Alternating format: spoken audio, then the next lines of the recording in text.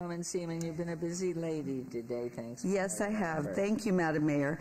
I want to read a statement that I was going to read earlier, but I felt it was more appropriate to read now. The rise in anti-Semitism around the world is deeply troubling and requires an unwavering stand against intolerance and hatred. By adopting today the IHRA's definition of anti-Semitism, we send a clear message that bigotry and discrimination have no place in our city. Recognizing this definition is crucial in affirming our commitment to fighting anti-Semitism in all its forms. It is important to note that today's vote took place on the 4-month anniversary of the October 7th attack on Israel. By adopting the IHRA's definition, we show our commitment to safeguarding the rights and dignity of all individuals in our diverse community.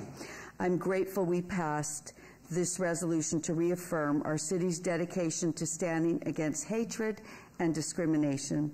Together, we send a powerful message that Las Vegas is a place of inclusivity, respect, and acceptance for all.